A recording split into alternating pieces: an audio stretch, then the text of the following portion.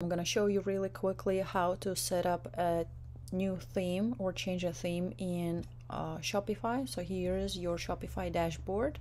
It's gonna be your store name .myshopify.com. Then you're gonna be looking at the menu on the left. Gonna scroll down to online store, click on themes. You're gonna see the current theme that is installed in your store, and then you can scroll down and see popular free themes. You can choose any of these themes into your store and preview how it's going to look like. To choose the theme, you just click add it, and if you want to view more themes that you want to pay for, you're going to click view theme shop, and here you can purchase the themes